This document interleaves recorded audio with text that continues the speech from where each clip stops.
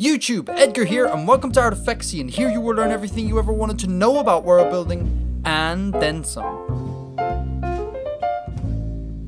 Colour is amazing, but what is colour? Well, colour is light. Light, as we all know, is a wave, and like any other wave, it has a frequency. Colour is simply the name we give to the frequencies of light that our eyes can detect. The lowest frequency light human eyes can see is red, and the highest is violet. And in between these two colours lie all the other colours we know of that make up the visible spectrum. So a red object appears red to our eyes because its chemical makeup reflects red frequencies and absorbs the rest. Plants are green because chlorophyll absorbs all wavelengths of light except for green. So in an odd kind of way, an object's colour is every colour but the one we see. White objects are white because they reflect all frequencies of light, and black is black because it absorbs all frequencies of light. The energy absorbed is converted into heat, so black objects are warm and white objects are cool. But here's a cooler thought. Plants, why you green? I mean, your job is to absorb sunlight to make food for yourself, right? So if you were black, you'd absorb all the sunlight and hence make more food. Why you no black?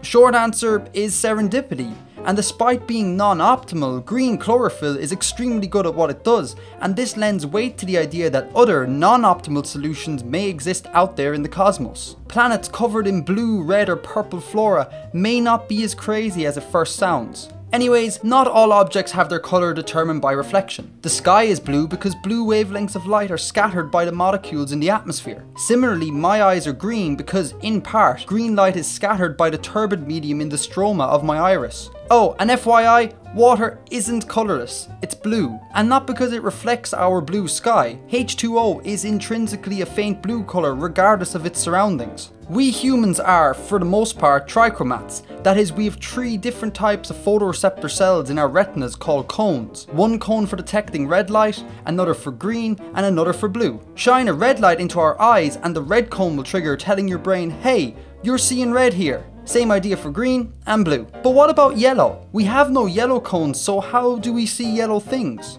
Shining a true yellow frequency of light into our eyes will trigger both the red and green cones, which the brain then interprets as yellow. Pop quiz, what colour is this? Yeah, not even close. Instead of yellow, what you're actually seeing is millions of tiny red and green pixels. We humans, as advanced as we are, cannot distinguish between light that has a yellow frequency or light that is a mixture of red and green frequencies, as both will trigger the same response in our brain. Yellow, not red, green. This is the well-known and beautiful rainbow flag. Colourful, eh? Well, not if you suffer from one of the many forms of colour blindness like monochromaticism, deuteranopia, protanopia or tritanopia. Regardless of the intrinsic physical colour of light, our eyes have the last say in what it is we actually see.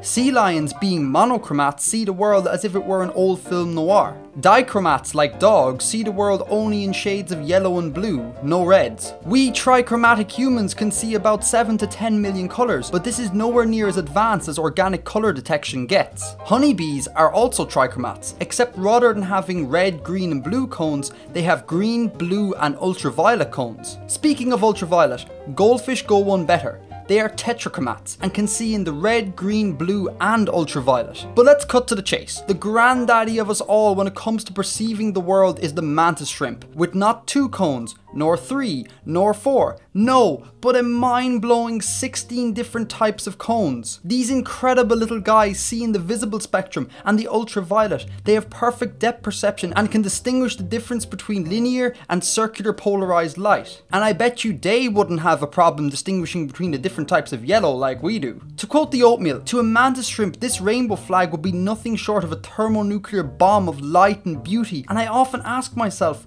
why aren't there more sentient homosexual vexillographers of the mantis shrimp persuasion? So who is right? Who sees the world for what it really is? Do I? Do you? Does a colorblind person? What about the godlike mantis shrimp? What we see of the world as filtered through our sensory inputs is known as our phaneron, and every creature's phaneron is equally valid. Granted, there is a sort of undeniable state of the universe, but pragmatically speaking, it's all about perception. And as we've discussed, perception is not perfect, and sometimes very strange things can happen. one. Synesthesia is a phenomenon where the stimulation of one sensory pathway leads to an involuntary response in a second sensory pathway. This leads people to sometimes see sounds, or hear colours, or even taste words. The Hungarian composer Franz Liszt had a form of synesthesia called chromesthesia. That is, sounds would invoke in Liszt a strong colour association. So much so that he would frequently say to his players things like, "That is a deep violet, please depend upon it. Not so rose." To which they would invariably respond, "Damn son, this cat be cray cray." Now, through careful and deliberate empirical study, it has become clear to me that Franz Liszt was not a human, but in fact a mantis shrimp in a human-shaped exosuit. Kinda like an artistic Krang from Teenage Mutant Ninja Turtles, only exponentially weirder. And the weird train rolls on when colour meets language. How we define colour linguistically is an absolute minefield of confusion and oddities. Consider the English terms blue and green. Why the distinction? Why not grue? In Vietnamese, blue and green are the same colour. So you can have ocean grue and leaf grue. Russians, they don't have a word for pink. It's all red to them, but unlike us, they do distinguish between blue and light blue. And this isn't only a present day oddity. In the Iliad, Homer describes sheep as being wine coloured, honey as green, and the sky as bronze. And the word blue doesn't once show up in his writings. Furthermore, ancient Greeks define colour by hue, so they would have one word for dark brown, violet, green, etc., and one for the lighter hues. Linguistic relativity, also known as the Sapir-Whorf hypothesis, asks the question, does language fundamentally alter our perception of the world, or does it merely affect our existing interpretations of it? Were Homer's wine-coloured sheep actually wine-coloured, or were they wine-coloured because he said they were wine-coloured? Now, this may seem crazy, but the fact is, we don't actually know. My guess is that it's probably a bit of both. And you can't discuss language without discussing culture. Take the colour purple for example. In Thailand, widows wear purple as a sign of mourning, but in Japan it is the colour of privilege and wealth, whereas in Chinese culture a reddish purple can symbolise luck and fame, and we here in the West see purple as the colour of royalty. It follows then that the colours we see, what we call them, and in particular what symbolisms we give to them, can in a sense be seen as being totally arbitrary. So what's my answer to the question, what is colour? Well, colour is kinda whatever you think it is. Guys, if you like what you see here in Artifexian, click the links in the description to find me on Facebook and Twitter. And if you're interested, hit like and subscribe for more awesome science-based world building. Thank you all so much for watching. Edgar out.